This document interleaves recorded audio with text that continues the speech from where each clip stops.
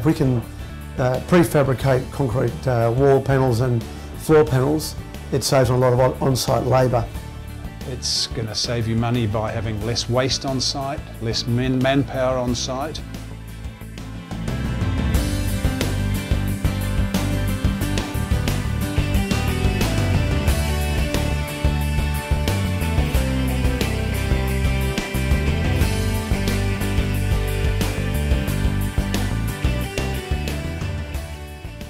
So we've got less crew, so there's an increased speed to get the job done.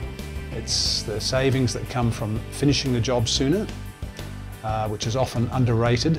You know, obviously speed of construction is what we're after, and they get a great benefit with Precast. So it's not unusual for us to offer time savings in the order of, say, 6 to 8 weeks on a mid-rise multi-residential project. On this particular job, for instance, we received the drawings issued for construction last Monday, and they're being delivered 1 week later, so 7 days later. It's just a lot faster than obviously doing formwork and doing an in-situ deck. Yeah, pretty much you drop a floor in a day on top of your formwork. Sparky's plumbers up there next day, and then you start your steel. So you can pretty much turn a floor around in a week from landing your panels to pouring and landing walls on top of it.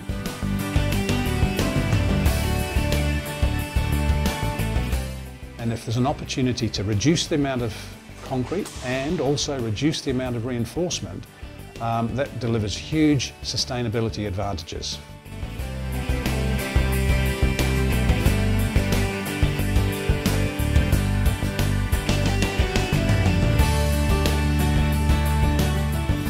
Any sort of building system that minimises handling on site, be it taking it in or taking it out, or just moving it around on the deck, has to be an advantage on site. It just frees up space for the contractor to put his work together and to come through with his following trades.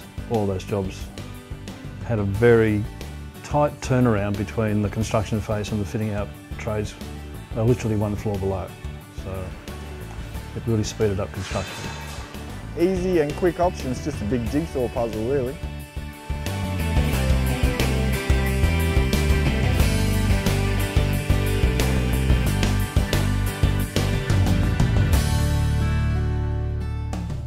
Safety is I guess, increased, or potential for hazards are reduced because there's less labour on site.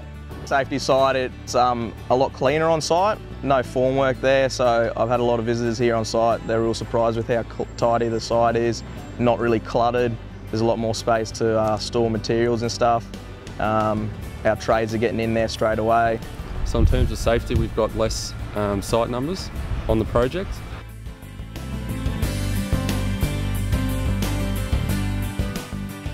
A lot of this is organised well and truly beforehand and before it's needed, because obviously, you know, it's not like you're going into Kmart and pulling off a couple of things off the shelves.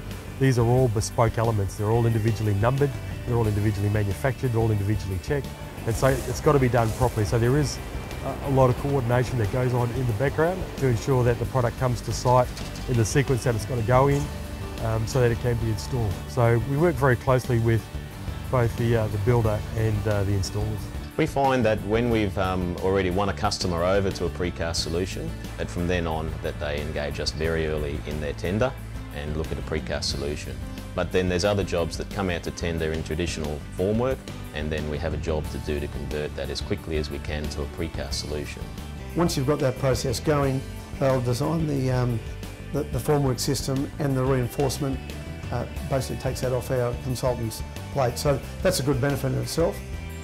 Because we had one package and one company looking after the full project from a precast point of view, it meant that there was one point of contact, very, very easy to deal with detailing. But also at the same time we worked with the architect to look at certain elements which were very, very difficult to manufacture as they were designed. Because of our initial involvement, we were asked to develop the precast further.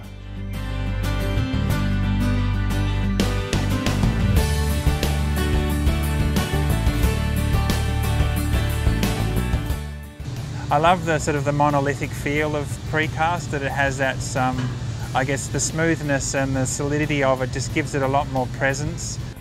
And the base of the building was that it was a lotus seed, which has 4 pods, and hence that was replicated basically in the pods, the shape of them precast, and then once again it was on the external with all the facade. We had to turn the baguettes to obviously make that same pattern which follows around the building. We've got some very big transfers, we've got some big cantilevers, we've got a really dynamic structure, and it's all been put together like a kit of parts, so it's going to look like a beautiful finished.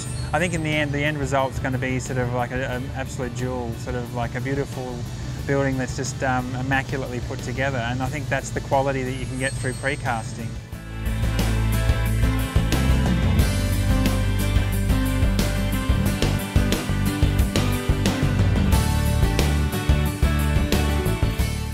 Columns typically are very small panels, which mean they're relatively expensive to fabricate and they're relatively expensive to install. So what we were able to do on this project was to increase the columns to double height columns, so there are only half the number of panels to make and only half the number of panels to install, and that really helped us with efficiency and it helped the overall price. And the double height precast columns is something new in the industry, and it's definitely worked here for Grocon at Parklands. And the stairs, not something we've done on past projects, but the precast stairs was adopted because it meant that we can get access to the working deck at all times. So the precast stairs come in directly and installed behind the precast stair cores.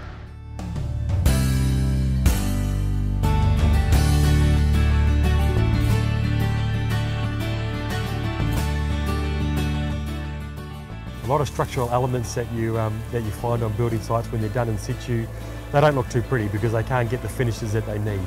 With the precast that we've got here, it's both a structural element and an architectural element all in one. And so there are significant cost savings in terms of dematerialisation by using high quality precast structural / architectural elements.